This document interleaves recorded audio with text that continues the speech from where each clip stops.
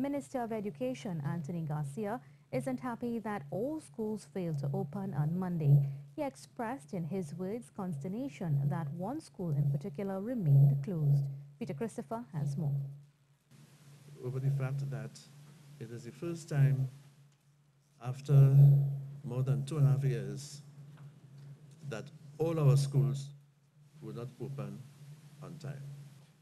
Minister of Education Anthony Garcia admitting that the first day of school for 2018 did not go as planned.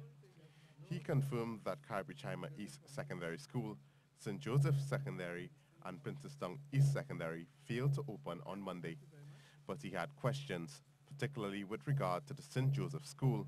As he said, a meeting was held last Thursday with stakeholders, and it was agreed that enough work had been done on the troubled school building to allow classes to resume.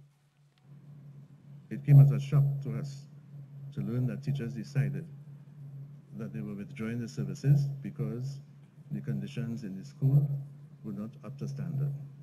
When we had the OSH giving us the assurance that everything was okay for the reopening of schools. The minister also questioned who sent out communication to parents to keep their children away from school. Who sent out that communication?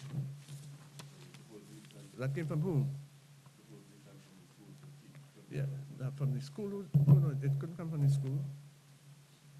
And this is what is of concern to us. Who sent that out? Mr. Meyer, you want to comment on that? And Mr. Meyer's the one who met with all the authorities.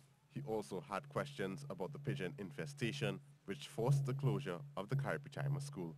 At the Carrick-Chima East Secondary School had an early dismissal due to pigeon infestation. The school supervisor 3, the line school supervisor 3 for that school has been asked to investigate that situation. Because an infestation of pigeons and pigeon droppings would not happen overnight. The minister confirmed that the Princestown East School continued to have problems with their central air conditioning unit. But he said while this problem was being rectified, students would be temporarily housed at the Princestown Secondary School. Peter Christopher, CNews.